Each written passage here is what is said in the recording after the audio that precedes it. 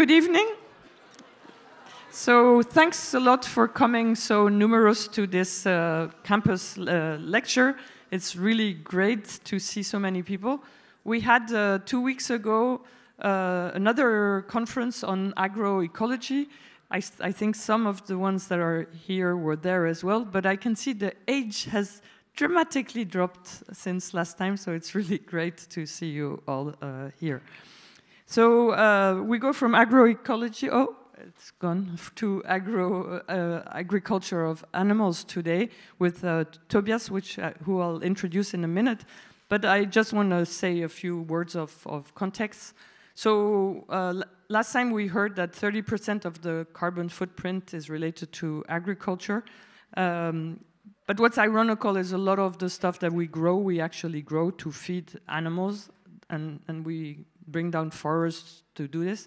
And then we use what we've grown to feed animals that we're going to eat. I mean, something is very absurd in this whole thing. And also we hear a lot about the wars, and we're against one country invading another. But that's actually what we do on this planet as humans. We do as if this planet is ours, and we actually don't find that such a big problem. And of course it is, and we'll hear much more about this tonight. But the animal, thinking about animals also brings us to the notion of ecosystem that we discussed also 2 weeks ago, and the notion now of what people call One Health, is that you cannot be healthy as humans if the planet is not healthy, and this goes to the animals, this goes to the plants, this goes to the trees. And we're permanently confronted to this problem, yet very few people actually integrate this. Is that a lot of the diseases, whether it's the COVID, whether it's the flu, tick encephalitis, Lyme's disease, things you hear about all the time because your friend, your sister, your uncle gets these, they're all due to animals and the change in the habitat of these animals. So all these problems are connected. It's connected to food, it's connected to agriculture, it's connected to biodiversity.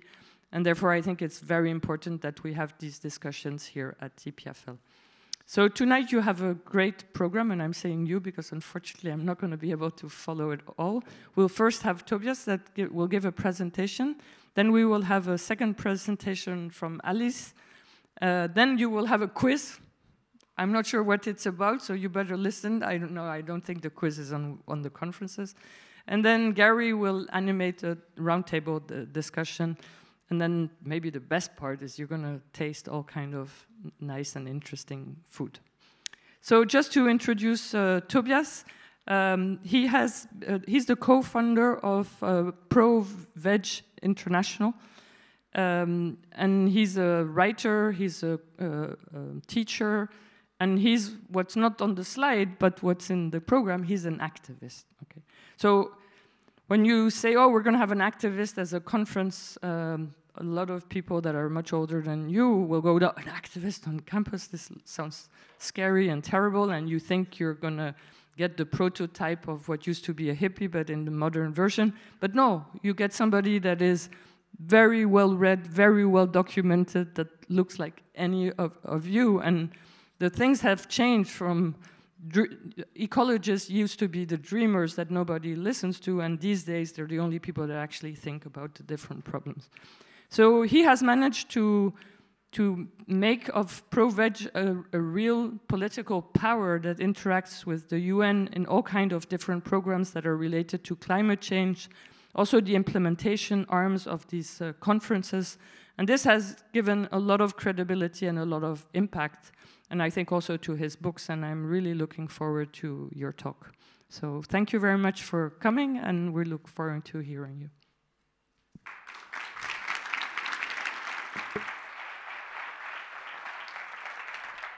Thank you very much for the introduction. Thanks to the EPFL and the organizations hosting this for inviting me, and thank you all for being here. So I'm going to talk indeed about the problem that is agriculture, or animal agriculture, and I think, and I will explain this later, why it's a wonderful problem. I've already been introduced. Just let me add that I am from Belgium, from a small city, well, actually the countryside in Belgium. We also have an animal sanctuary there where we care for a lot of animals from the farm industry. You can also stay there. That's our web address. So that's where I come from. I'm going to talk to you in the form of a story, and I'm going to show some stills from a video that is actually a commercial for a meat alternative. And it begins with some inconvenient truths. This is David. I'm just calling him David, but David is a big man, a manly man, and you know maybe that the manly men are not particularly open to eating less meat. And David isn't either. He is in his truck, in his big manly truck, and he's listening to the radio. And on the radio, there's a news item. And this news item is saying something about the negative impact of meat on the environment. And can you guess what he does? When he hears this, he changes the channel. He doesn't want to hear that. These are inconvenient truths for him. And there might be inconvenient truths for you too, and I'm going to go over them. So I'm going to go over what David doesn't want to know, and maybe what you don't want to know. You may not want to know it, but still you're here. So that's already a great start. So this is the problem of animal products, the products that we eat, and they are happening or situated in 3 different domains. The first is environmental. So for all major environmental problems, animal agriculture is the first, the second, or the third cause. There's no environmental problem or no big one that animal agriculture is not implicated in. And it starts with, obviously, global warming. Animal agriculture is responsible for 14.5% of greenhouse gas emissions. That's more than all transportation, including planes, combined, right? And maybe you know that this is in part due to the famous farts and the burps of the cows that emit methane, but it also comes from land use changes. We'll get to that in a bit. But what's really important is that while it's responsible for 14.5% of all greenhouse gas emissions, what we are spending on it in terms of the percentage of all the money that we spend on combating climate change is just less than 1%. Less than 1% of the money that we use for combating climate change is used for reducing meat consumption or changing animal agriculture. And yet, it is one of the most efficient things that we could do. In terms of millions of dollars spent, it is one of the best interventions. So, other than those burps and those farts that I talked about, one of the main causes is, of course, what we call land use changes, changing forest into pasture or changing forest into fields where we grow animal feed. And if you look at the surface area that we need or that we use in the world today for the production of meat and dairy, and also for the feed for those animals, that is a surface area that equals the surfaces of the continents of South America and Africa combined. I find that a staggering statistic. And of course, one of the consequences of that, of transforming all that land, all that forest into pasture and into soy fields for animal feed, is that there's a huge loss of biodiversity, another big problem. And you know maybe that of all the mammals today, most are either human or they are livestock. And only 4% is wild. And of all the birds today, a minority is wild, and most are the chickens and the turkeys and the ducks that we eat. That's what we've done because of animal agriculture. 2 solutions that are bad solutions. The first one is to shift from red meat to white meat. I see this happening more and more. Recently, a menu from a certain caterer, there were no beef options. It was only either vegetarian or chicken. people, organizations, companies, governments do this, the shift from red to white, because white meat, chicken, and fish emit less greenhouse gas emissions, right? So in that sense, it's a good thing. It's a good shift. But it's a bad shift in terms of animal welfare. Why? Because first of all, those chickens are treated worse than the cows and the pigs. And secondly, because those animals are much smaller. If you want the same amount of meat that you get from one cow, if you want that same amount of meat from chickens, you need 250 chickens. So that's 250 times the suffering, 250 times the killing. I'll get back to that in a second. The second one is focusing on local foods, on eating locally. And you may have heard of that from your local government, your university, your work, whatever. It's a very popular intervention. Why is it so popular? I think it's so popular basically because it's so uncontroversial.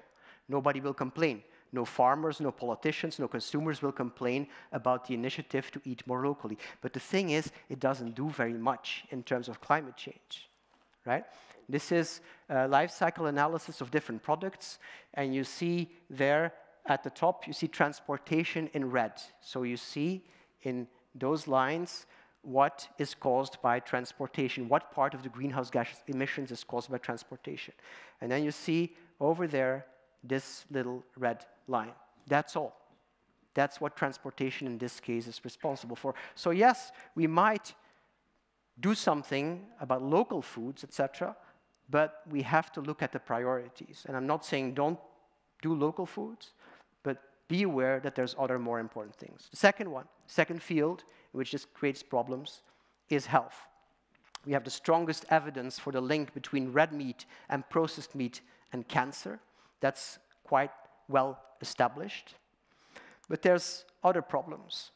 Cancer, heart disease, obesity, etc., they cost a lot of money to society, especially with a graying population, an aging population. I don't think even Switzerland is going to continue to be able to afford that, right? So what we have to do more and more is prevention. Instead of curing these diseases, prevent them from happening. And we do that, among other ways, through food. One study in Germany said that 30% of health cost was caused by an overconsumption of animal products. Don't know if that's true or that will be confirmed by other studies, but that is really serious. One problem that is not manifested yet, but that could be a really big problem in the future, is antibiotics-resistant bacteria, right? Bacteria that will be resistant to antibiotics because we're using so much antibiotics in the meat industry. And that could lead to a future where even the most common diseases cannot be solved anymore by the present-day antibiotics. And as was said in the introduction, pandemics and general infectious diseases. 3 out of 4 infectious diseases today come from animals. That is because these big hangars where we raise animals are fertile breeding grounds for mutations, and also because by encroaching more and more on natural land, we come into contact with more and more organisms that might be dangerous to us. And thirdly, the third domain is the one that is most close to my heart, is the animals. And usually, in talks about sustainability, we don't talk about the animals. We usually talk maybe about extinction of wild animals, but we just ignore the millions of animals that are being slaughtered for food. That is apparently not a sustainability problem. These are the Sustainable Development Goals. Animal welfare is not part of that. There is number 14, life below water, the fish, but that is just about making sure there's enough fish in the ocean so we can keep fishing.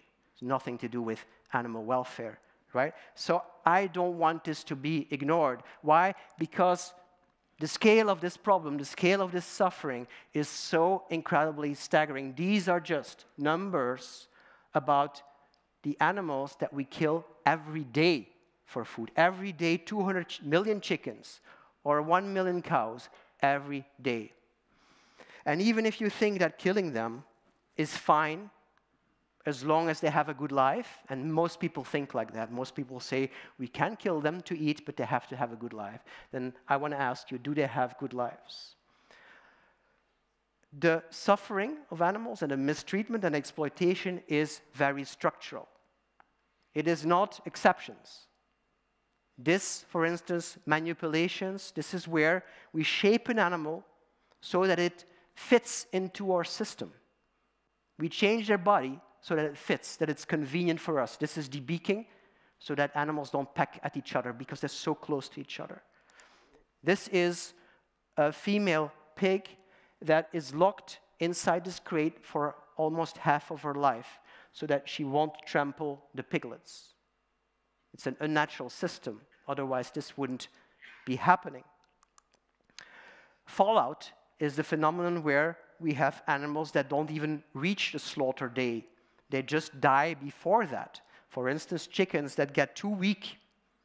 They can't reach the food or the water anymore, and they will just die of hunger or until some human kills them, euthanizes them, shoots them, whatever.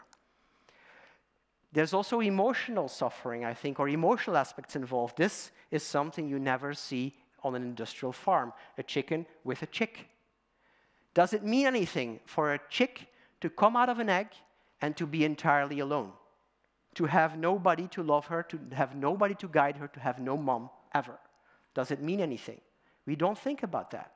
I think it's probably very impactful for these beings. There's the problems of transportation, which are often horrible and painful. And there's slaughter. And many animals don't get sufficiently stunned before they're being slaughtered. So many of them are being killed while they're fully conscious. That is not, well, that's an exception in relative terms. It's 1 or 2%, but in absolute numbers, it's millions in every country every year. The structural problem here is that we want cheap meat, and to have cheap meat, we have to raise animals and fatten them up as quickly as possible, because every extra day means extra money, extra costs in terms of heating and food and water and cooling, etc. So we have to have breeds that get as big as possible, as fast as possible. And that's what we've been doing with animal research, agricultural research in the last decades. We have animals that grow very fast. Do you know how old an animal is when you have it, how old a chicken is when you have her on your plate? It's 6 weeks. In 6 weeks, she is entirely, fully grown. She's actually a very young animal, but she has an adult body. If you would make the comparison with humans, you would have an 8-year-old boy who looks like Arnold Schwarzenegger, something like that. Okay? And of course, this growth, this fast growth, comes with all kinds of problems, like, for instance, problems with the joints. We have turkeys at home, which come from the industry, and we know that at some point we will have to euthanize them, because at some point they will no longer be able to walk because they're too heavy. That's the kind of thing that happens. And still, I call all this a wonderful problem, like the title said. It's a wonderful problem because if we tackle animal products, we tackle so many things at the same time. So it's a wonderful opportunity to do something good in this world. All these effects at the same time. If you look at where we come from, we've seen animal consumption rise over the last 60 years. And you may think that these meat substitutes are everywhere and everybody's going vegan. Well, if we will see a business-as-usual scenario, then it will look like this. Demand still increasing, mainly because countries like India, China, etc. are getting richer and therefore will eat more animal products. And if you look at the market share of meat alternatives worldwide, it is this big, less than 1%. So we're nowhere yet, basically. So don't think that everybody is forcing you to go vegan and everybody's going vegan. No, it's not happening yet. There's good evolutions, but there's a lot of work to do. Let's go back to our boy here, our man, David, and let's psychoanalyze them. So he doesn't want to hear what's on the radio. Maybe you are already making up excuses about what I'm saying here. But basically, David is a stakeholder. He has a stake in things continuing the way they are. He likes to eat meat. It would be more correct to say he's a stakeholder, actually, right? Just the way everybody who likes to eat meat is a stakeholder.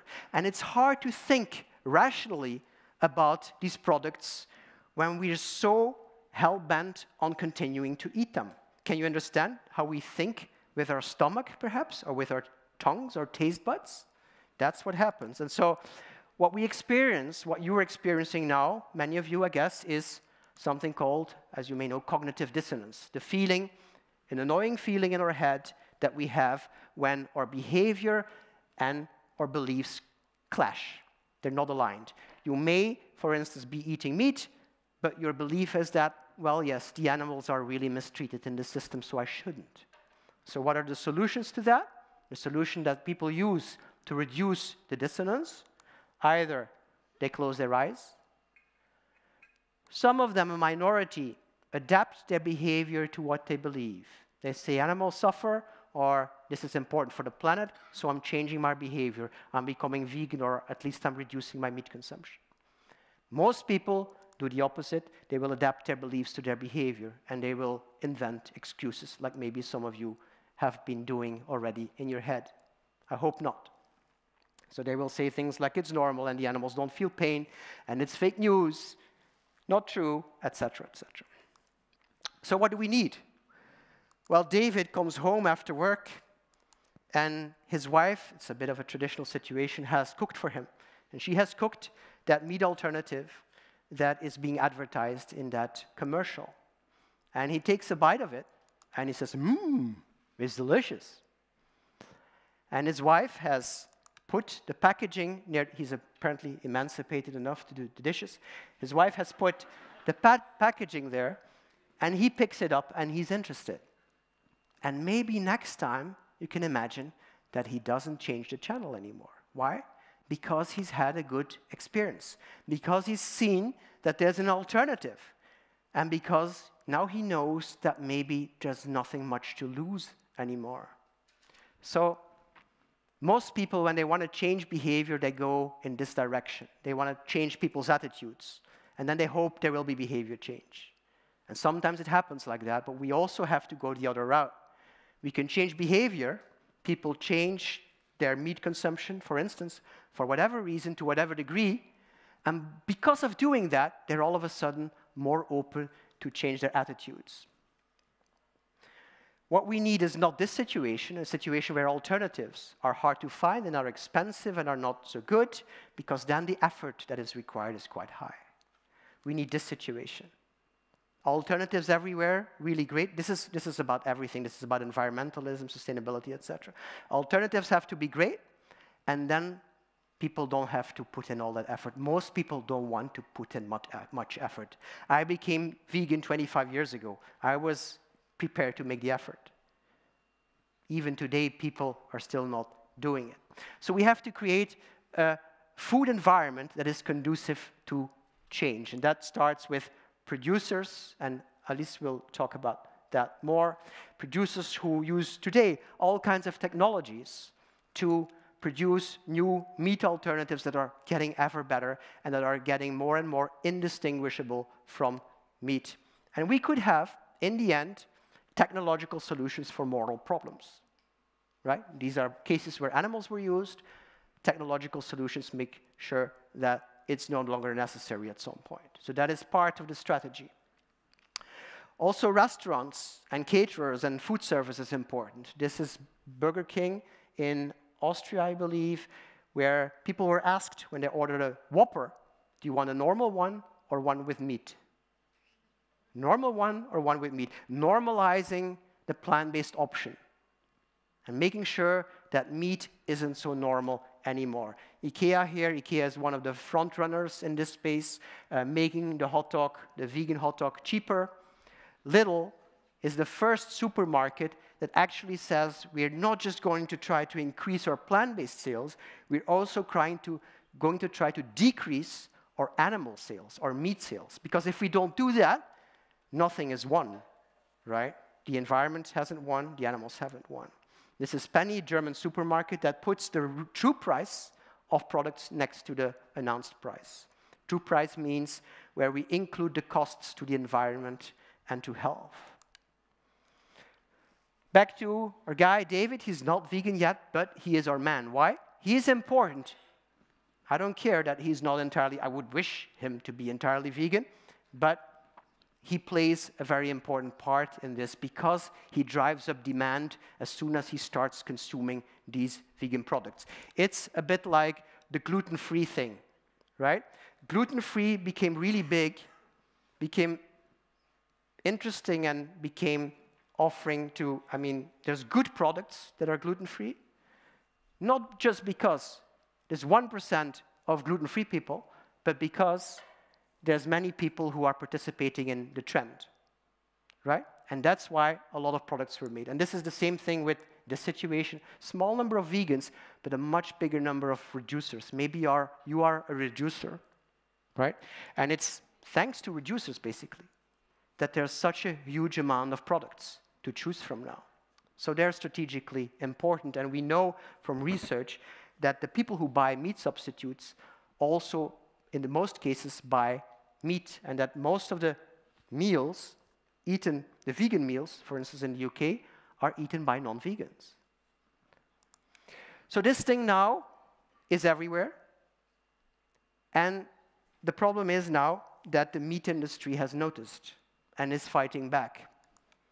So back to our man. He's tasting it, and now all of a sudden he has doubts, and he says, this is processed food. Have you heard this criticism on meat alternatives? It's highly processed, it's ultra-processed. This is in part, these meat alternatives could be healthier, but this is in part pushing a narrative that's being pushed by the meat industry. Just like there's other narratives, it's woke, for instance. It's not doing well, it's the end of meat substitutes, meat alternatives, the hype is over, like this article says. And we have to admit that they were maybe overhyped. We were too early. We were expecting they would go like this, and the growth is now a bit slower. But still, there is growth. This is the biggest meat producer in the world, JBS, who is investing 60 million euros in a center to make, or a production site to make cultivated meat, the meat from cells. This ADM, Archer Daniels Midland, is investing 300 million in an alternative protein center. These people don't do that for greenwashing. These are serious numbers. Or Ernst & Young here predicting big growth for meat alternatives in the coming years. But just back to this industry, they are putting in more effort than ever before to combat this whole growth. In the United States, the money that goes to lobbying for meat products, animal products, is 180 times bigger than the lobbying for the alternatives. And that has concrete consequences, this lobbying. For instance, national dietary guidelines in every country are heavily influenced by the industry. Or, for instance, you have heard maybe of this idea that we shouldn't call veggie burgers burgers or veggie sausages sausages, right? That is the lobbying industry behind that, the meat industry behind that. Or the fact that Europe was going to revise all its animal welfare regulations and abolish cages, like the cages that the pigs are in that I showed you. But because of lobbying, this has been postponed now indefinitely. Subsidies in Europe, 1,200 times more subsidies going to animal-based products than to plant-based alternatives. How can you win this? How can you win this? Especially also if the media is biased and is under the influence of this lobbying. You may have heard farmers complain, oh, meat is being demonized and meat gets the blame of everything. But if you look at research, what some people did here, they analyzed 10,000 articles on climate change. And animal agriculture was mentioned as a cause of climate change in exactly 0.5% of the articles. So it's not being demonized, it's being silenced and tabooed, right? So I think that citizens like David need the government to help them. And a lot of people are against that idea. They say government should stay out of our plate. I think they have to help us because most people cannot do this alone. We are being bombarded all the time by commercials of or for unhealthy, unsustainable, uncompassionate foods. And our body wants to eat those. We are biologically determined to go for salty and fatty and sugary foods. That used to be adaptive. It's not anymore, but we still want that. So we can use help from governments, and they could do all kinds of things. Taxes and cutting subsidies to the meat industry, or increasing subsidies for the alternatives, etc. This is what governments have spent worldwide in the last 5 years on meat alternatives, on alt protein, $1 billion worldwide. That may sound like a lot, but you can compare it to what one country in 1 year spent on the energy transition. The USA, $350 billion. So I think we have to convince governments to take this transition as seriously as that, and then it will be a total game changer. But in the meantime, governments are doing still this. This is a campaign to tell people to eat more beef. And it's funded, the campaign, the commercials are funded by the European Union. We with ProVeg have tried to criticize them and show this complete dichotomy. Europe advises eat less meat, advertises eat more meat. These are advertisements that we put in Brussels. And finally, I come to the last link in this whole story, NGOs and citizens and you. This is David one last time. He's going to make a baby tonight with his wife. And that baby, if she or he is born today, is going to be of the newest generation, the generation after you that we call Generation Alpha. And Generation Alpha seems to be already saying goodbye to meat. 21% to 34% doesn't eat meat of that generation. This has to be borne out by further research, but that is very hope-inspiring. Now, you could sit on your ass and say like, yeah, well, things are going to be okay with this cultivated meat and this young generation, etc. So I'm just going to continue eating meat and wait till every alternative is there and it's all perfect. I wouldn't recommend that you do that. You have to help, I think, increase demand. So some of the things very briefly that you can do, first of all, change your consumption. And you can go as vegan as possible. You don't have to see it in black and white. It's not all or nothing. It's not because you're vegan that that is the only way to be part of the solution. Okay? If you are reducing your meat consumption, your animal products consumption to a significant extent, you are part of the solution. Second one is to use your voice. Be an advocate. And you don't have to be the perfect vegan to speak out for these things, right? You can talk about it. You can do something in your community, at your university, at your job, wherever, and take some initiative to change things, to change demand, to change the options. And one campaign is called Plant-Based Universities, comes from the UK, and it is an idea to veganize or to make the whole offering of the food in the cafeteria at a university entirely plant-based. Doesn't mean everybody has to go vegan. They can still eat whatever they want outside of that cafeteria. But this is a great campaign for a university to commit to sustainability objectives. And if you want more info on the campaign over here at this university, you just start it, then you can take a picture of this or ask the organizers of tonight how you can get involved. Thirdly, and this is maybe for later in your life, you can, well, you're Swiss, so maybe already for now. So donations are also very important to support this cause. This is from my country. If I'm in Belgium and I earn 25,000 euros a year, then I have the median income. Median means half of the people earns more, half earns less than me. If I earn this median income, then I am in the richest 4% of the world's population. You will probably be in the richest 1% or something. And I am 21 times richer than the global average.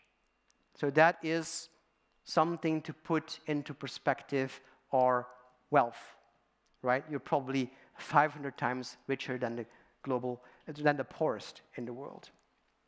And finally, and I speak about this because almost all of you are quite young, your career. This is the best way to make a difference. This is your life in months. Every dot is a month. This is from the blog Wait But Why. And there it ends if you get 90, right? I am here. I'm over the hill. I'm 50. Most of you are somewhere here, right? And so you have a whole life ahead of you in which you can be productive. So you have to think really well about what you want to do with that time. Do you want to spend that time on inventing and developing and marketing and selling a solution to a non-existing problem, as most people do? Do you want to help optimize razor blades? How many iterations of this product do we need? When will we be happy with this? When will we say, stop, let's no longer invest in this? So many people wasting their time on things that we really don't need while there's such huge problems in the world and while there's terrible suffering. So please fill this in with something useful, with something beautiful. Thank you very much. Also, take the blindfolds off.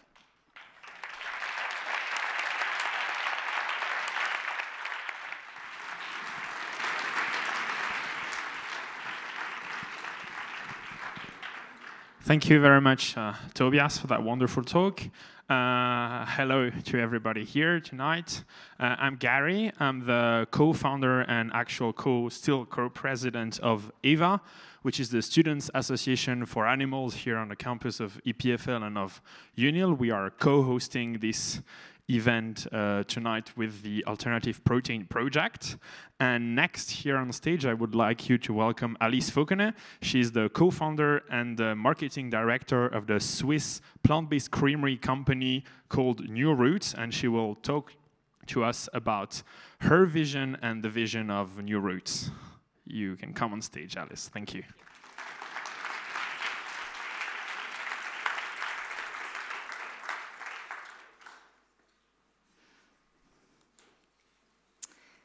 First, I want to thank everyone for being here tonight. We were speaking with Tobias yesterday in Geneva, and I said the same thing. It's unusual for me, despite what I do, to be speaking in events that are organized by animal rights organizations. So it's a big honor for me. This feels like a safe space, and I'm really happy to share my story tonight. I like starting by asking a show of hands, who already knows New Roots? Okay. So I don't need to go into too much detail about what we make. Our tagline is that we are inventing the traditions of the future. It sounds good. I'm marketing, I came up with that. But also, I believe it's actually true, and I would like to explain what we mean when we say that. So New Roots was founded officially 7 years ago by my co-founder, Freddie, and I. And I would like to tell you personally what is the story behind how New Roots happened. So 12 years ago, I read an article that made the link between social justice as it relates to human rights with animal rights. I come from more of a social justice background. I studied in Paris. I was very involved in different social justice causes. And I was one of these people who would very happily say, I hate vegans, and I don't think we should worry about animals until we have fixed human rights. And I stumbled upon that article 12 years ago who said, if you exclude other species from the moral community, you don't understand justice. And I went vegan overnight. I had no idea how to go vegan. Back then, you really just have to eat plain tofu. I'm not joking. And so Freddie, who was then my life partner, and who was vegetarian from birth, got convinced, because I'm very convincing, that he should also go vegan. So we went vegan together 12 years ago. I'm French, he's Swiss, so cheese is something that we very much understand, and something that we missed, as maybe some of you relate. And long story short, Freddie was a professional athlete. He got badly injured, had a lot of time on his hands, and Freddie is someone who needs a project. So I told him, I had a full-time job, I told him, maybe you can try making vegan cheese for us. So neither of us really have the mind of business people or entrepreneurs, so it was something just for us at the start. And what happened is that we actually had pretty good results. Some of it was pretty rough. But our friends would try and say, you have a product, you should try selling this, this is so good, and there's no vegan cheese. And truly, 8 years ago, there was no vegan cheese. And so we started selling small batches on the local organic shop in Thun, in the canton of Bern. And even from older Swiss people, we had really positive reactions. Being French, I thought people were just going to start yelling at us, but Swiss Germans are a lot more civilized, and so people were mostly curious. And we had such positive reactions that it was a snowball effect, and the local organic shop started ordering the products, and it all started from there. Today, Freddie and I still own the company. We are available in thousands of shops throughout Europe, mostly Switzerland. We have sold over 3 million products in 2022. We roughly doubled the amount of products that we sell yearly since we started. So, apparently, most of you already know, but the way we do things is we don't use a bunch of additives to recreate the taste of cheese. We make cheese. I'm not supposed to say cheese legally, but I trust you guys not to tell the dairy industry.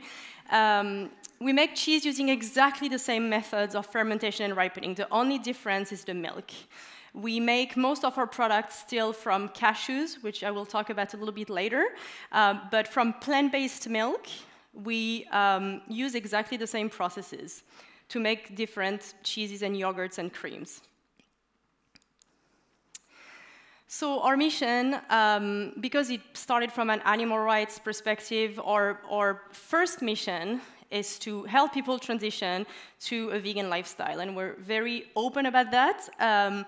We think people should go vegan for many reasons, as Tobias explained, and we know that cheese is, and I guess creams and just dairy products in general are very often, at least in Switzerland, at least in this part of Europe, the hardest thing to give up on. So for us, really, the idea is you keep your traditions, but we recreate the same traditions minus the animal exploitation. So that's really the idea behind it. I will explain the last point at the end of the presentation, but we are also starting to work with local ingredients to close the value chain in Switzerland, but the idea remains the same. It's recreating traditions that we all know here, especially fondue, raclette, are very important products. It's not just about the taste, right? It's about the community, and so giving an option to keep this community aspect and keep these traditions alive is really what we're interested in.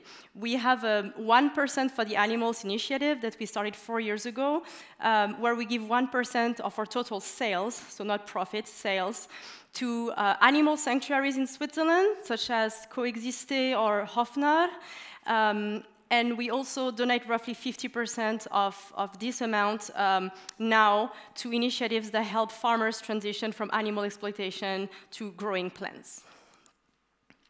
I'm not going to spend too much time on this, but we have a production facility that we built ourselves. I did nothing, but Freddie, who is a little bit of a superhero, is also a machine engineer, and so he put together, with the help of some Japanese experts, an energy ecosystem that means that we recycle and reuse all the energy that we produce. So for those who don't know, this is our range made from organic fair trade cashew nuts. So we cover the basics like alternative to camembert, fondue, fresh cheese, spread cheese, crème fraîche. And this is our product range made from Swiss local ingredients. So we have a cooking cream, we have raclette, we have grilled cheese, and yogurts. And we're always researching new products. The goal, obviously, is to cover all the dairy products. So these are the things that we're actively working on right now. So products like butter and milk are, I think, basics that are really important to cover in the near future. And I'm getting to the last point, which is the one I'm always most excited to talk about. First of all, it's a little bit of a secret still, so you are amongst the first to know that we are actively working on a hard cheese. So obviously that is also made completely artisanally and traditionally. And this is where the working with Swiss farmers come into play. So some of you might know of this initiative called transformation, so the word farm in transformation. And that was started by Sarah from Hofnar and her partner, her business partner, Florian.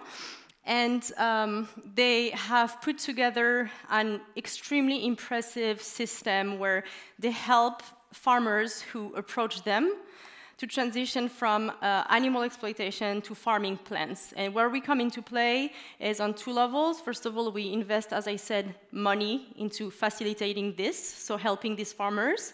For example, helping them to analyze their soil and what they can grow on this soil, help them either keep their animals alive and healthy without having to torture them and kill them anymore, or put these animals in sanctuaries.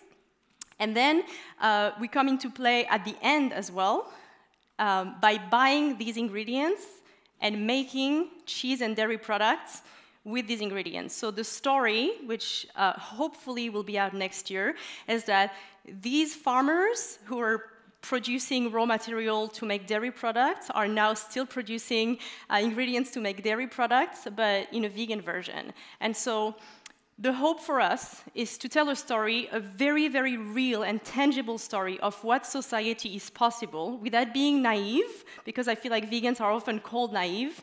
A very real story of even these farmers having better lives. A lot of these farmers do not exploit animals because it's their passion. They do it because it's all they know how to do. And so giving basically everyone a chance to have a better life and keeping the animals in mind, as Tobias said, the suffering of animals is the most taboo, and so I think we have to be able to talk about it, but more than that, we have to be able to give a tangible solution to a very big problem. Thank you so much.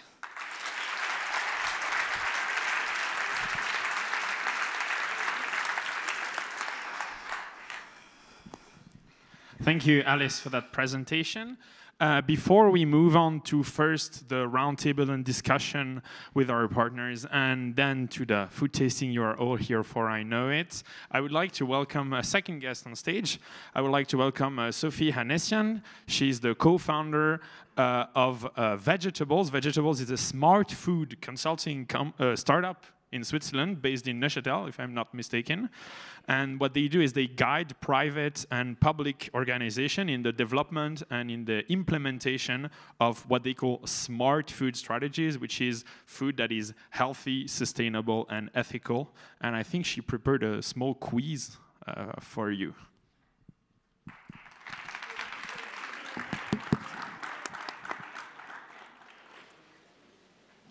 So, yeah, good. So, hello everyone. I'm so happy to be here with you. And yes, as Gary said, we are Vege'tables, and Vege'tables is a consulting and training company based in Neuchâtel. And I am maybe. I have one here. Sorry. Do you? Yeah. Sorry. Hello. And we are also based in Neuchâtel. And what we do is, regarding all, all the topics that Tobias and also Alice covered, we try to help society to change their food habits. Because now we have the facts, we know, but how do we do that? And that's what we do. Something very important is that everything that we say is based on science and peer-reviewed. So we would never be, we would never feel comfortable to say something that we are not sure. So we promote smart food. Smart food is healthy, sustainable, ethical, mostly whole food and 100% plant-based, of course. So here are some services that we already have done. And just to be yeah, a bit clear. We started the company, yeah, the idea 3 years ago, but we registered the company a year ago. And already we are doing so many things, and it's very interesting and exciting. But anyway, we can talk about this later. So, now, the interesting thing. I think it's important to think about the impact of our food choices. We eat 3 times a day, so we can have a huge impact on what we do. So now, please, take your phone, and we are going to play a little bit.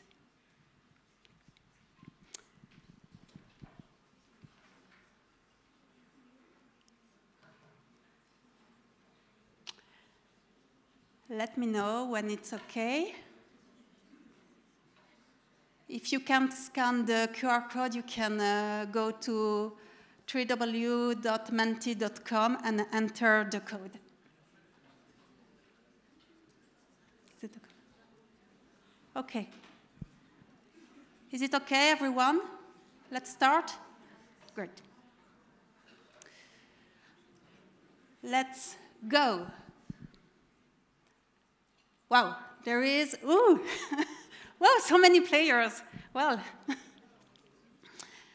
so all the correct answers gives maximum points, so you have to be quick.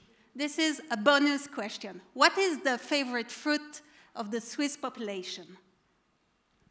So you can answer on your phone directly. Great. Exactly. In Switzerland, we ate an average of 16 kilos of apples per person per year. So, and we are very lucky because in Switzerland, we have a lot of apples, so that's good. And here are the results.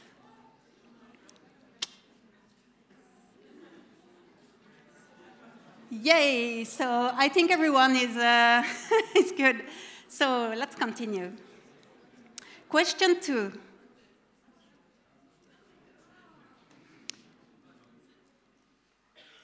If all human beings lived like the Swiss, how many planets on Earth would it take to provide enough natural resources? And please tape the number on your phone. Maybe you already know this question.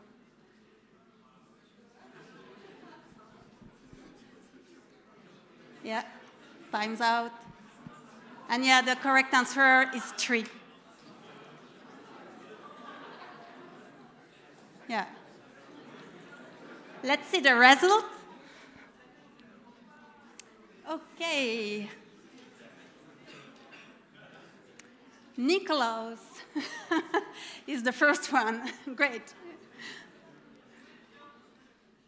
Okay, next question. Which sector has the highest environmental impact in Switzerland? Is it private mobility, housing, food production and consumption?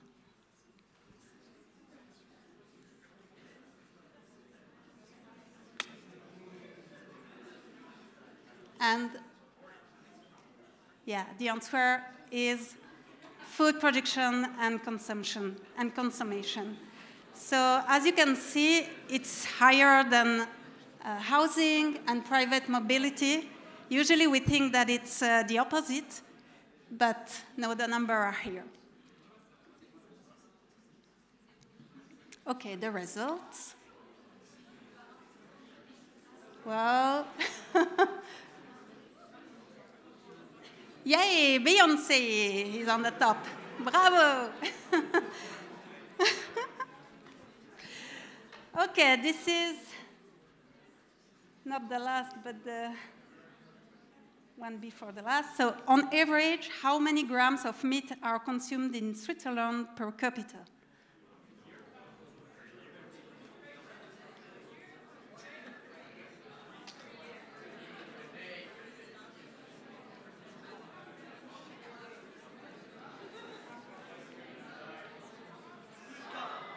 Yeah. Yeah. So the Swiss Confederation recommends to eat 240 grams of meat per week. But as you can see, we eat 3 times too much meat. So let's think about that. And now the results.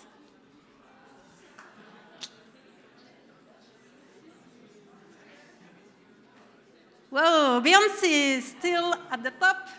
Perfect. Ready for the last question?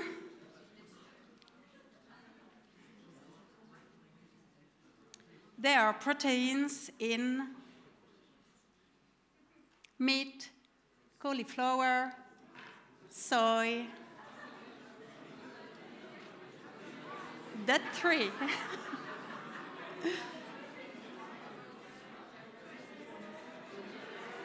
Proteins are everywhere. And, sorry, maybe I think I missed one slide, but it's okay. And the winner, Youpi! Bravo! Beyoncé.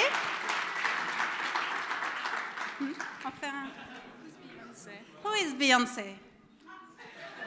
So you win a Neuro cheese. Woohoo! Perfect.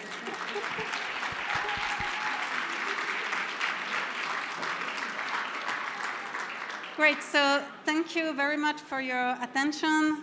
And if you have any more questions, I would be very happy to discuss with you later. Thanks.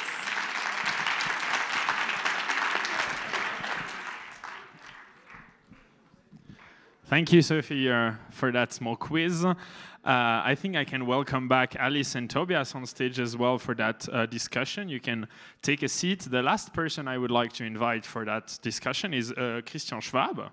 Please come here on stage. You are the executive director of the Integrative Food and Nutrition Center of EPFL, which is an interdisciplinary center that aims at being actually at the interface between EPFL and all other aspects of society, so the business, the politics, the communication, and the goal of that center is to maximize the social and environmental impact of all the science and all of the technology that is being developed here at EPFL. I might sit down. Thank you all for being here. You are all kind of involved in promoting change in a general way, each of you in a different sector, and each of you also at a different scale, I would say. I'm going to just ask you first as a small round, also for the people that have not talked yet. What are the specific challenges you face in your sector of the change promoting, and at your scale? Maybe I can start from the other side with Sophie. You have a mic at disposition here. What are the specific challenges you face in what you're doing, in going to people that have their culture, that have their habits? And a more specific question I would like to ask is, you are doing consulting, so you're doing not advertising, but you're advising people.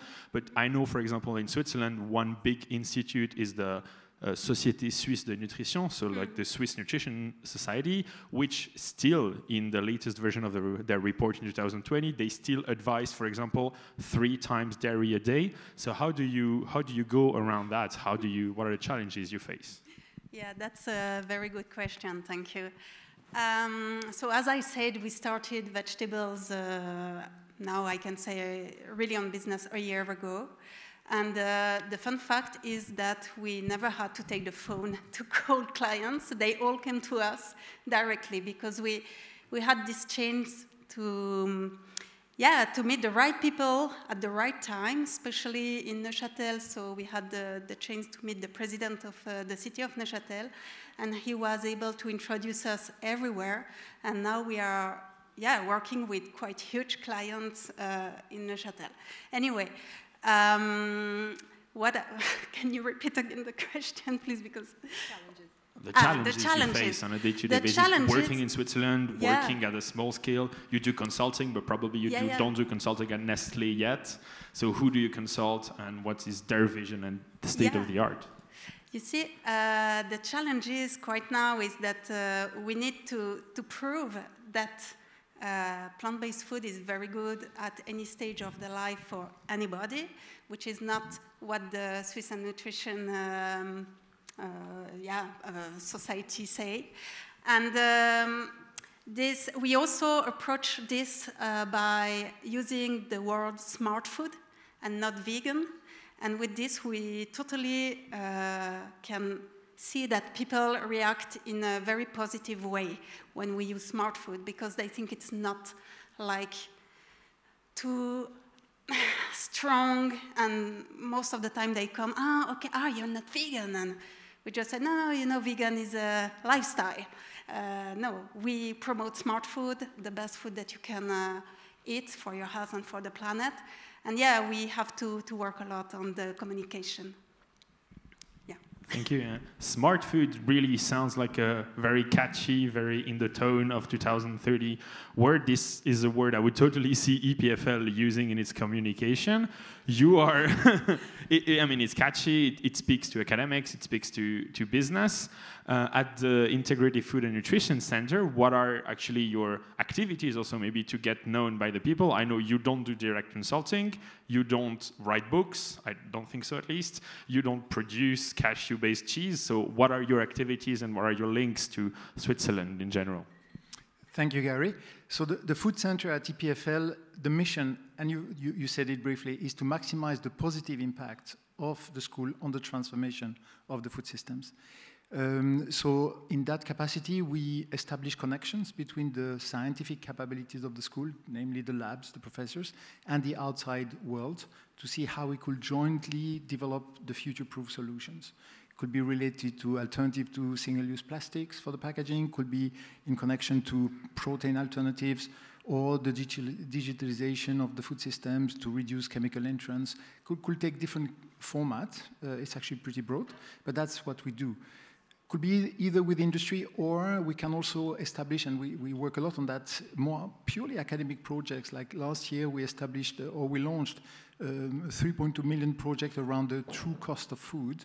It was mentioned also by Tobias, which is really about how can we reflect and internalize into the price of food items their true cost on society, be it through public health or the environment. Animal welfare is not yet quantified, but that's, again, the big missing one. And that particular project, for instance, includes 6 academic institutions, so it's pretty significant projects to put together. So that's what we do at the Food Center. You asked the question, what is the major challenge we are facing? Inertia and lack of sense of urgency across the range. And institutions like EPFL has not yet fully grasped the magnitude of the challenge, the complexity, the urgency of the challenge, which translates into limited resources being mobilized for food transition. Political level, there is no sense of urgency around the political elite, the legislators, consumers. There is an evolution, clearly. People say, yeah, now I get it, we need to change, but not me, not my life. Don't tell me what I'm supposed to eat. And this inertia, this lack of urgency, is the single biggest limiting factor in that transition. Thank you, Christian. To you, Alice, you have your own mic. I think it's going to be on. I mean, that's the person over there doing that. That's not me. You would, of course, benefit from more consumers' awareness. You would benefit from schools actually presenting your product. But one major challenge is your product is still in supermarkets, so it's still next to a lot of other products, most of which are at some part of the production chain being subsidized heavily, which your products are not, or maybe not that much today. In terms of marketing and of the price of food, how you deal with that here in Switzerland with the products you do? Yeah, I was going to say there is a very big challenge in telling individuals that they have to change a big part of their culture. But the biggest challenge for us has always been going against huge corporations, and a whole system that is set up, as Tobias explained really well, to keep animal exploitation alive and well. And so when we talk, well, in spaces like this or one-on-one, we usually get a very positive response from individuals who understand the stakes and want to make a change. Even if they don't decide to go vegan overnight, usually they're interested enough to try to do better. But we exist in a capitalist system that entirely lies on profit. And so our biggest challenge, as you said, is that we have absolutely no subsidies. But more than that, we have a whole system, a whole machine that works against us, as Tobias explained, is we are undermined by huge corporations that have literally billions to invest in marketing. And so we are still, there's still a lot of adults who think that cows just naturally make milk and that we need to drink milk for calcium. So the brainwashing that has been happening for dozens and dozens of years is still very much working now. So I think our biggest challenge is going against the whole system, and we're still a very small company. So it's definitely, we are going to need change on a political level. But as I like saying, we can't just wait for a revolution. We have to do as much as we can right now, and it's worth it. Thank you very much. You mentioned that role of big corporations. Of course, a lot of them are pushing towards getting actually back to meat or not developing the alternative proteins as a whole. But you've also mentioned, Tobias, some companies, for example, Lidl, that are doing some effort. As you said, Alice, in a capitalist system, I mean, the companies thrive because they are invested in, and of course, the shareholders don't go in because of values. They go in, I mean, a company that does not make profit will run out and will go bankrupt even if they had good morals or good value. So what do you think is the role of these giant companies that do alternative protein and also other meat and dairy-based products? What are the pitfalls in maybe giving all of our money to them? And also maybe as a last question that we can come back after, the day it will maybe not be trendy anymore, not be that profitable anymore, how can we prevent these companies from shifting to a new trend or to totally reversing their investments? Yeah, so I do think that there has been a lot of change. And there's quite a few companies that have really, or are beginning to understand that this is very important. And some of you, the anti-capitalist people, may not like some of these companies, and they're the big names, the multinationals, etc.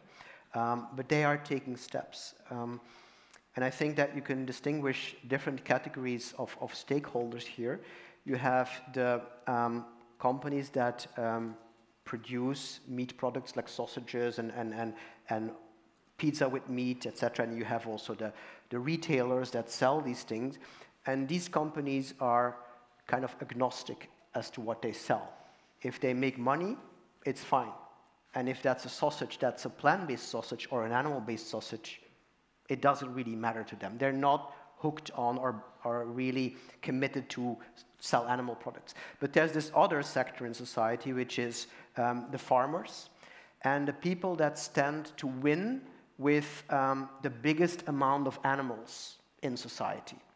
And so these are the people behind the meat industry. These are the people who sell fertilizers and pesticides and also animal feed.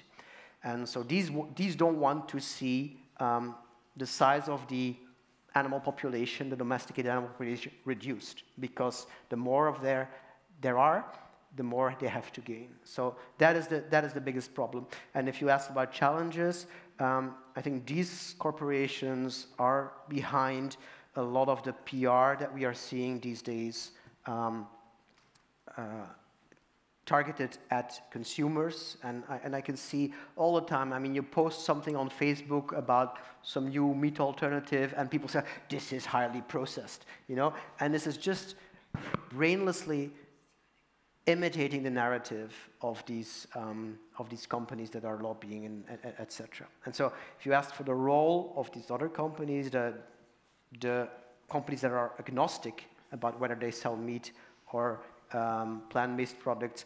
They're doing already a job. They're getting together. They're understanding the situation. They are seeing the need for change in terms of environmental and sustainability especially. Governments are seeing that need too. And now we're in a situation, and this is looking at positively, we're in a situation where these companies, together with governments and together with NGOs, are all looking together to see how can we change the consumer. Because the consumer is not entirely really enthusiastic to go along. So it's funny to see that now we are working together with governments and with companies to see how we can do this together. That inspires me, that gives me hope for the future. Thank you. Most of the companies you mentioned on the talk or here that make these alternative proteins are still either doing the majority of the products they're making are not alternative proteins, and I don't know personally names of companies that are huge and doing solely these products. Newroots, for example, is still in comparison with other companies like Lidl or Bell, a small company, and a few names that I know, for example, Alpro, which was specifically making alternatives to dairy, actually has been recently bought by Danone, which themselves, you all know, absolutely don't do only vegan products. So is the destiny of every small company just being bigger and being bought by other companies? What are the limits? And when you handle a small company, how do you deal with those questions? Maybe Alice and also maybe Christian on the side. You have a lot of contact with startups. You can also answer both to that question. I don't have an answer. I don't know. I can just tell, for us, we know that we would never sell to, we get interest from Nestle and Emmy, for example, and we know obviously we will never sell to Nestle or Emmy, but we also know we're not going to own Newroots forever, and eventually at some point we will be ready to pass it along. And it's a real question. It's a question that Freddie and I sit down and discuss often. Again, we live in a system that very much encourages huge corporations buying small companies that work well. We know that it would be the end of the animal rights message for Newroots. We know that we would be part of a greenwashing and vegan washing campaign for a bigger company. We would only sell to a vegan company, but even then, the overwhelming majority of plant-based companies do not promote animal rights. So it's a question that I don't think there's one answer to. I think it depends on the owner of the specific small companies, but I think as a systemic thing, yes, small ethical companies tend to be eventually bought by bigger corporations. So if you want to keep your values a bit, as you said, if I might summarize grossly like that, you need to remain kind of in control, meaning you need to remain at a certain size. If we want the 8, 9, maybe 10 someday million people in Switzerland and the huge population worldwide to be fed alternative proteins, we need to have a huge network of these small companies. How do you build such a strong, and how do you accompany such a network? If I may just come back to the question, should we work with the big boys? The conundrum is that if you think in terms of impact, if you leave the good ideas to the good guys that work in their corner at a small scale, and the big shots keep doing the wrong things, the impact is still going to be bad. So at some point, you need the mainstream large companies to be deploying the right solution. So at some point, the two worlds have to meet. But I know it's problematic, and there's probably a lot of people in this room that say, I will never work with Nestle, because they have been part of the problem for so long and probably are still part of some problems today. Yet, they have the route to market, they have access to the consumers. If we could get these guys to adopt the right solutions, the impact will be accelerated. So at some point, we need to find a way to reconcile these two worlds. Tobias made the point, they are driven by profits. Profits are defined by the current regulatory and incentive framework. That has to change. We have to create the conducive conditions where industry starts to make profit selling the right things and no profit selling the wrong thing, let alone be penalized for the wrong things. That will be the key accelerator to be a drastic change in the regulatory and incentive framework that shows the way for industry to drive the right solutions. before coming to you, Sophie. So if I think some people would at least object that if Nestle hires paramilitaries to kill local farmers in Colombia to take their lands and to make soy for plant-based foods and not soy for cows, it would in the end matter a bit, but not matter that much. So how do we keep those huge companies that are worldwide, basically, and we can all admit it, over the laws, basically? How do we keep them in touch, and how do we keep them in contact with ethical and sustainable objectives, and not believe, still at the same time being fully driven by profit, which is the way it is at the moment now? You might, three of you, have something to say. Can I say something real quick? I saw you buzzing a bit. I give you the word after that, Christian. No, but just to add, there was a lot of answer already in your question, but when you say industry, we think the Nestlés of the world. Don't forget retail.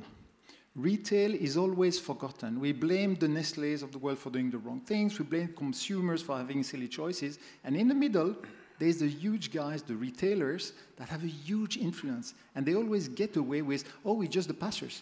We sell what people want. No, they don't. The two biggest advertisers in the country are Coop and Migros. And most of them are for products that have a terrible, mostly it's meat-based, that have a terrible dietary profile. In their shops, in the recent years, more than 50% of the meat was sold on price promotions. There's a huge drive. So I just wanted to make the point. When you think meat industry, agri-industry, is not only the food producers, it's also the big retailers that have a huge influence. You can go, Alice, you have your own. I just wanted to say, I think we have to have the courage to think outside of the system that we live in. And I think playing by the rules of these huge corporations and playing by the rules of what matters eventually is the profit, it's true, objectively speaking, that's the world we live in, but I think we have to have the courage to dream a little bit bigger than that, and to think that there might be real solutions, real life solutions that we haven't even thought about yet. And I think that's a very important part of being a human being and trying to drive change, is not playing by the rules of the people that are in power right now. So that's either politicians or these huge corporations. But everything you're saying is objectively true, obviously. But I think if we play by their rules, we're losing. And so I think we have to think that even if it's not true right now, we have to expand our mind enough to think that there are other possibilities, there are other solutions than just thinking if Nestle could fully go plant-based, then we would have advanced. On what level? On a profit level, not on an ethical level. You know, the conversation about ethics will never happen on a Nestle level. And so I think we need to have the courage to think out of the box and dream a little bit bigger than that. Can I add? Yes, of course. I'm very sympathetic to I mean, ideally, all companies were idealistic like yours and carrying this message of ethics, etc. I also don't want to be vilifying all the big companies necessarily. Just one example, in the Netherlands, there was a company called Vegetarian Butcher. Maybe some of you have heard of that. It was started by two people who were basically animal rights people. And their ambition was to become the biggest butcher in the world.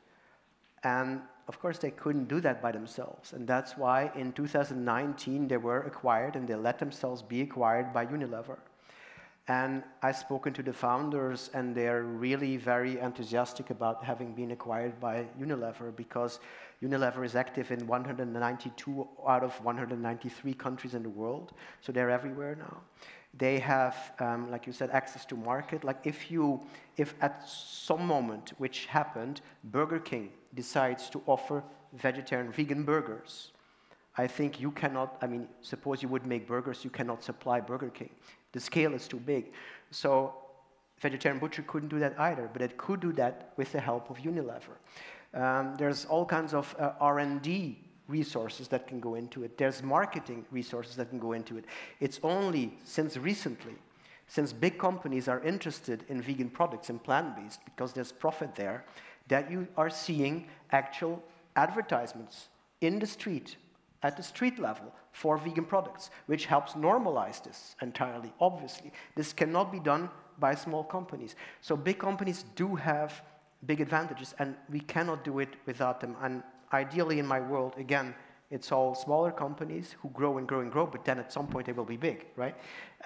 So we have to look at this not in black and white terms, I think, but also see the value that the big companies can bring. You still had something to say, Christian, or oh, you were holding a mic. Okay, thank you. You mentioned that Burger King having now that plant-based Whopper burgers. One picture that always comes to my mind when I hear that is I see a family that has a vegan or a vegetarian child and that would like to go to Burger King, and that they said, oh, but because we love and respect our child, I hope, we would then choose to go to a pizzeria, to a local shop where they have actually other options. Do you think there's a risk for big companies having plant-based options to just being able to get back this population and get back this market, this share of market that would otherwise have kind of to turn to more local, maybe somehow also more socially and environmentally sustainable products? Maybe, Sophie, a bit, you know about the consumers, you meet them on a daily basis, you advise them. How do you deal with these habits, and how do you prevent the veganification of our world to just turn every local pizzeria, every local restaurant into a smaller version of a Burger King or a big company? Yeah, that's a good question. What we promote is a whole food plant-based, because of course we can definitely go for vegan junk food, and this is okay if people need to go through this, I guess. But in the long term, no, it's not an option. And in my opinion, if this way can help people to understand that, okay, it's okay to eat sometimes a burger from a vegan burger from a I forgot the name, but from McDonald's or whatever. But it mustn't be the only, I'm so sorry, I'm a little bit tired. But it mustn't be the only way to eat, of course. And we should definitely inform people differently. We have to go in kindergartens, we have to go in schools, we have to go everywhere to make them aware that there are also other possibilities than just go to a fast food and eat there. I don't know if I answered correctly, but yeah, for me, in my opinion, it's okay, but it mustn't be every day. Thank you. I take advantage of the fact that the screen has gone black to remind you that there was a QR code on it to ask some questions and to up or downvote these questions. I am, in fact, trying to read these at the same time I'm listening to you and preparing my questions. I am indeed gonna ask some of these questions. Don't worry, I'm just trying to find a smooth way to fit them into our actual conversation. Sticking maybe back to you, Sophie, we haven't heard you much yet. When I see a huge company taking care of making products, obviously they carry a vision. Maybe they carry a business vision, they carry moral vision, but they also carry just a cultural vision. Mm-hmm. And if we see the vegan products, alternatives that are on the market, and also mostly in our schools, in our restaurant, the vegan options, generally, I know maybe the vegetarians or the vegan in the audience will agree with me, you have the vegan burger, generally, you have some kind of vegan wrap, you have vegan alternative to extremely mainstream, maybe junk, maybe processed, but also very cultural Western food. How do you keep the local cultures with, if you still rely on big companies to make your products, how do you ensure the preservation of local cultural traditions and to prevent the normalization and the homogenization of food traditions in the world that we already see because of fast foods and burgers? Alice, you will also have a lot of to say about that probably. But first, Sophie, how do you keep that thing? You work in Neuchâtel, I mean. How do you keep the traditions? How do you make papé vaudois, or how do you make a torré, a vegan-friendly version? and get people to eat that? The thing is that we realize that a lot of professional cooks don't have the skills yet to cook a delicious vegan meal. And what we are doing is creating cooking classes for these chefs. So we are partnering with Gastro Neuchâtel, for example, to create a cooking lesson for the chefs.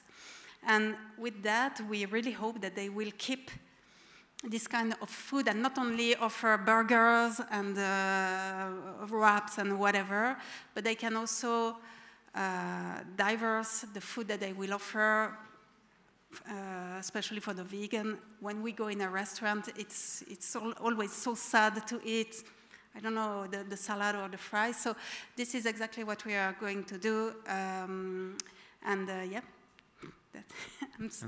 Alice, you created a company and you went directly for the most iconic products of the Swiss culture, and you tried to make a different version of that. Was that a plus? Was that a minus in your experience? And what would you advise newcomers in the field to aim for? What Sophie said is really interesting. Rémi, who's here, is a chef that we work with and who works here, obviously. And what we hear from chefs, if we're talking about the gastro sector, is that, as Sophie said, they usually don't have training with plant-based foods, and so they want a product that they can use one for one. So we developed a crème fraîche, for example, specifically for this purpose, that you can use exactly the same way. If you don't believe me, ask Rémi. And so what we see, and I can only speak from the Nurus perspective, but what we see is that it really facilitates the process if you can give people exactly the same product that they can use exactly in the same way without having to do too much education around it. So we're talking on a gastro level, but also on an individual level. And I think that's why vegan burgers are so popular as well, as you're eating the same thing made from plants. And I think there's a lot of different avenues to get people to transition, but I think that the easiest one is to recreate the same foods with a similar taste that you can eat in the same way.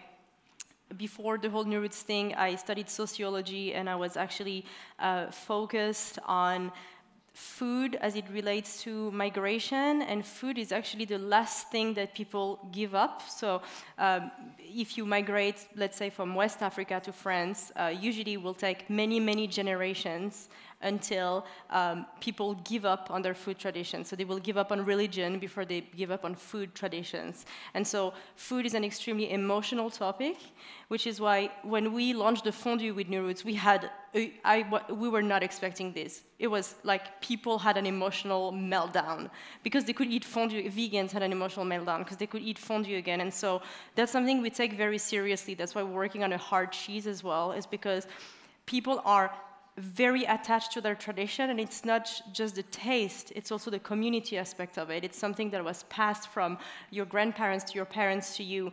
And so I think definitely recreating the same foods with a similar experience as far as taste, as far as community, is the easiest way to help people on that path.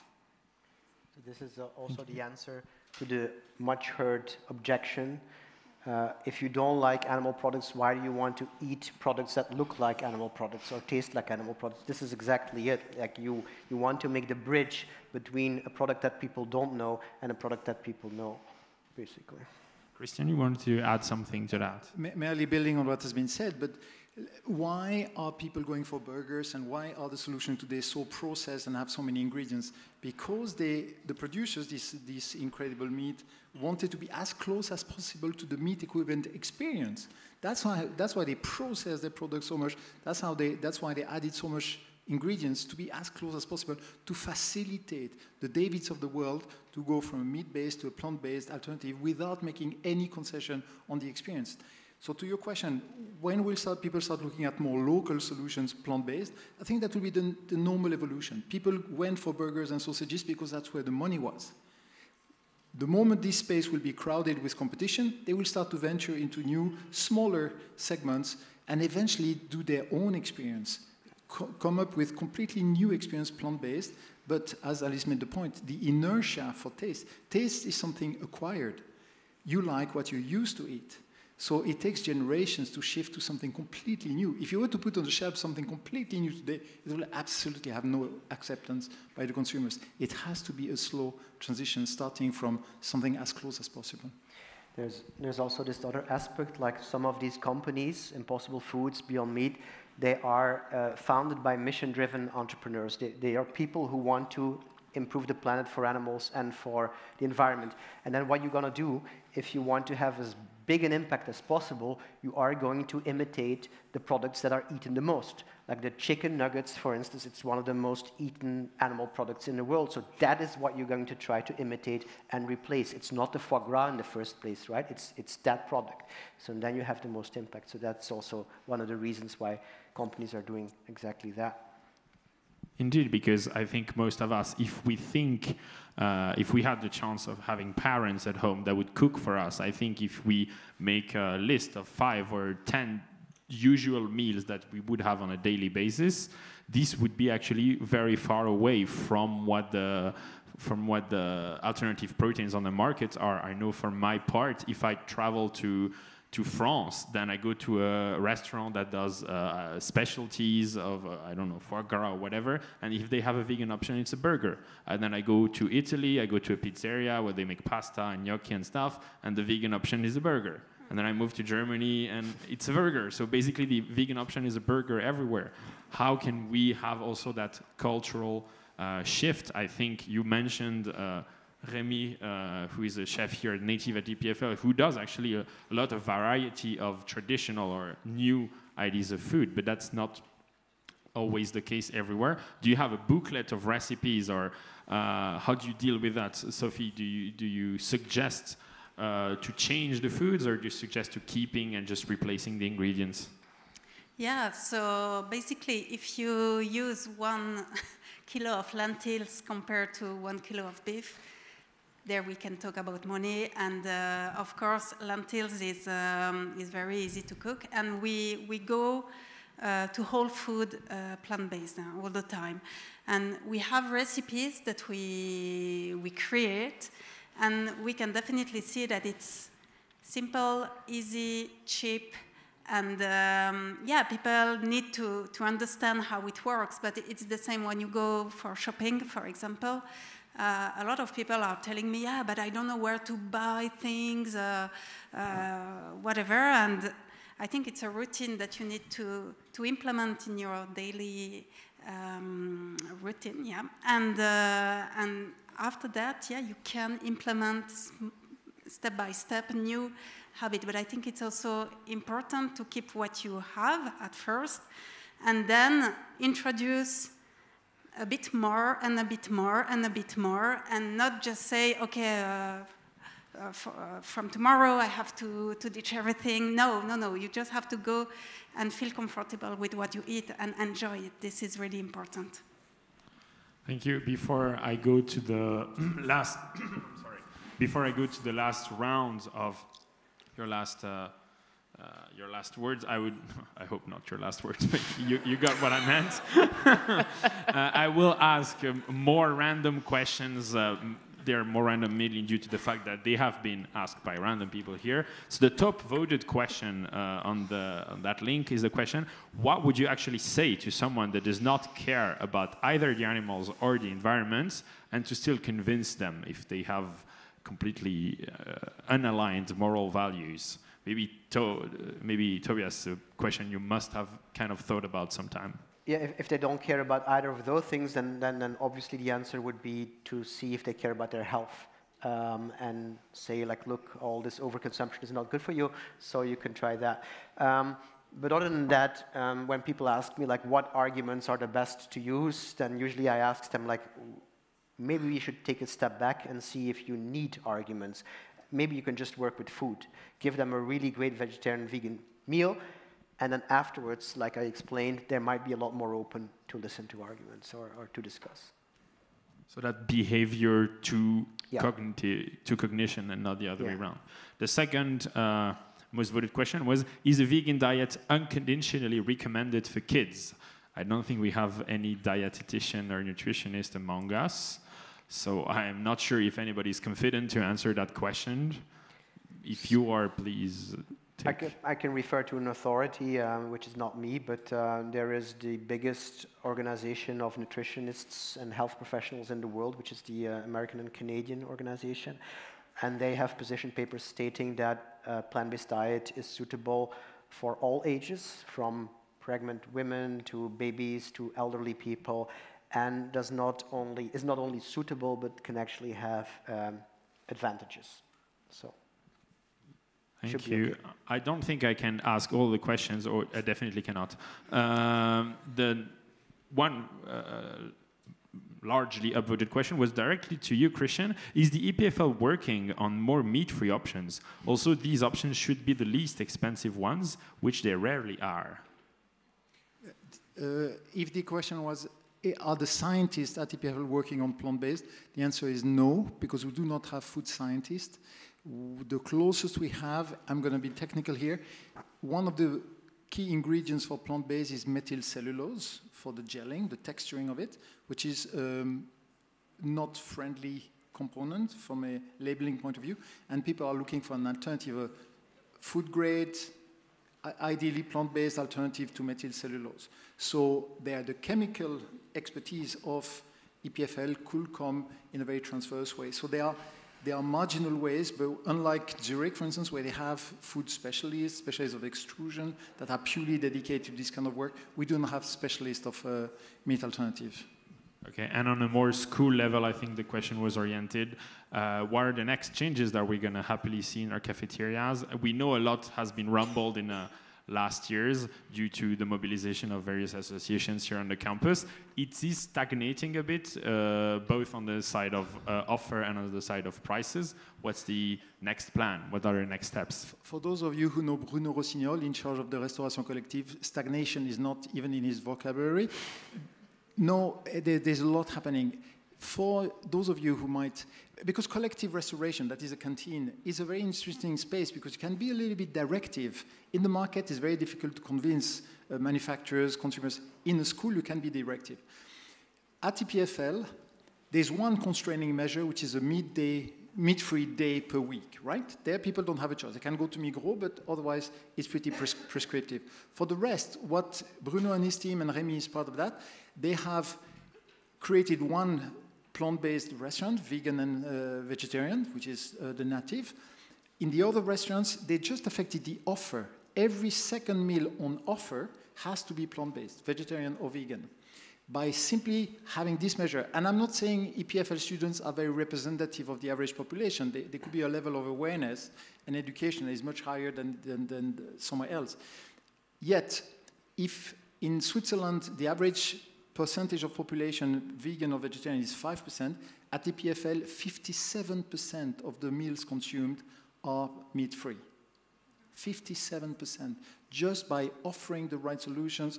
Training was part of that. They have educated all the chefs. Some chefs were already fully trained, but all the other chefs were trained in doing that. And by offering attractive alternatives, 57% of the menus at EPFL are meat-free. Meat and fish-free?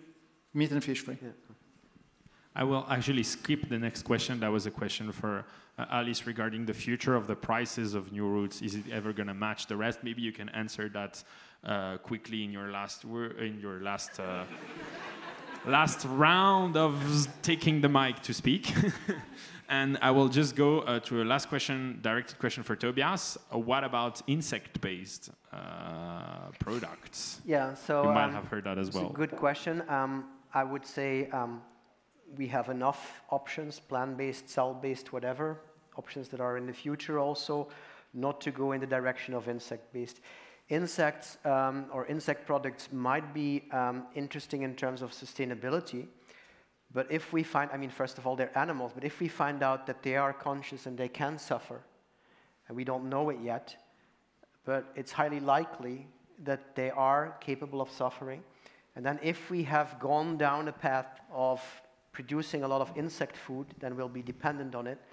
And that will be, in terms of animal suffering, will be a massacre that's like 1,000-fold bigger than what we have at present. So it's really a very bad solution, and I would advise everybody to like not participate in it. Thank you. So we go for the last round. See, I did not get this one incorrectly. And my question will be the same for all of you, but different. Hear me out. The question is, what is the role of basically the sector you're working in for the future? So for your part, Sophie, you work in the kind of the schools or the social education to the population. What is the future of that, and what its main role? You have like a minute and a half. Let's have it quick. Yeah. Okay. So we are here to raise awareness and to educate people about the impact of their food choices, and also to give them tools and inspiration to change, because it's always simple to say, there is an emergency, you have to change, but most people don't know how to change. So we try to create the material, the tools, and everything to help them to go in a smarter way, and to change their habit like that. Yeah. To you, Christian, what's the role of academics on a scientific level, and also on a proof of concept, and as an example, as a leader in those fields? I will quote the 3 missions of the EPFL, which to me very much apply to your question. The first one is education, like what we're doing tonight, like some of the classes that are given in the Collège des Humanités that sensitize people about the nature of the challenges. Research, be part of the solution, be part of developing the future-proof solutions of tomorrow. And innovation and outreach through the spin-offs of the school, through the entrepreneurs that the school will generate in the futures. Again, be part of the solution. And Alice, what's the role of these small companies? Do we need more? Do we need them to merge? I still don't have the answer. You asked me the question 10 minutes ago. We want to impact change in the food sector from, as I said, literally the soil, the actual soil. So analyzing the soil, what can grow, to the end product, and try to be as good and as ethical as possible with all the steps in between, which include production, facilities, and packaging, and all of that.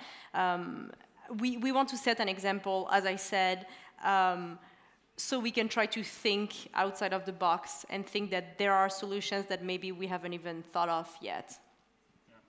And Tobias, as a concluding words, you said it in another way, we need to scale up. We need products and alternatives and ideas to scale up. And for that, we have a reliance on higher, more organized infrastructures, economical fluxes.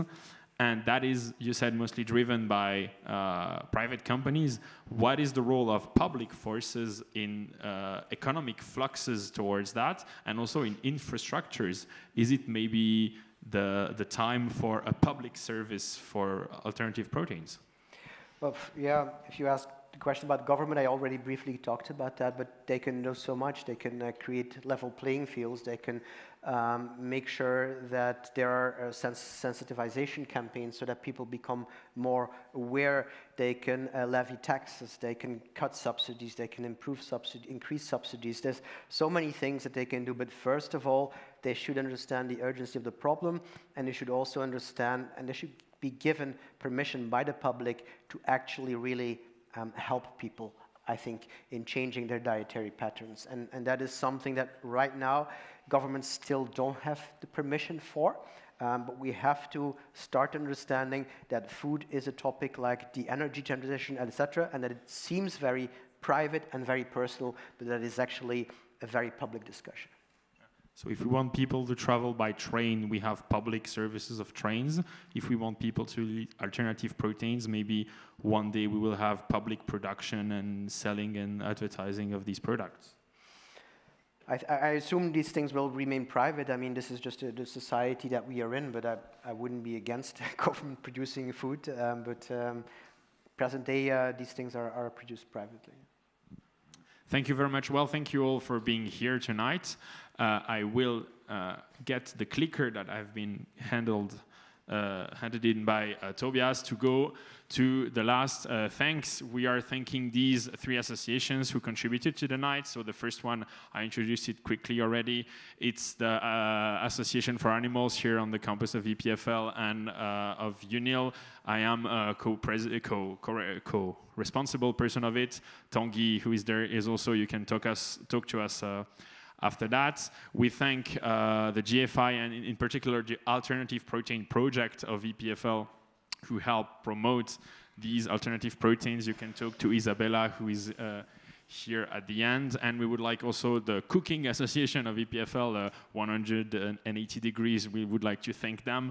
They helped us a lot for the food you're gonna taste afterwards. Very last advertisement, we as Eva are organizing actually a whole event about what Tobias has mentioned, which is the sentience, so that ability of animals to suffer and how much this matters and how much this is disregarded when you talk about food, when you talk about ecology, when you talk about economics, when you talk about a lot of political topics, animals are forgotten on the side. We are having a full month of events, so this was the first conference. There's going to be a second conference towards the end of the month to understand what is the science. You said maybe someday we will know if insects can or feel pain or emotions, how the science of that works. We will have a sociologist, specialist of the science of sentience coming to EPFL.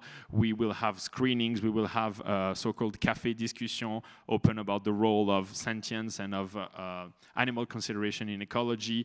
You can scan that QR code. You can come talk to us. There will also be a poster for all the upcoming events of that month, and you are more than welcome to attend. I know you go back to Belgium, but those of you who stay in the neighborhood, thank you very much for coming this evening. And I think we can all move to the eating part. Thank you. Thank you so much.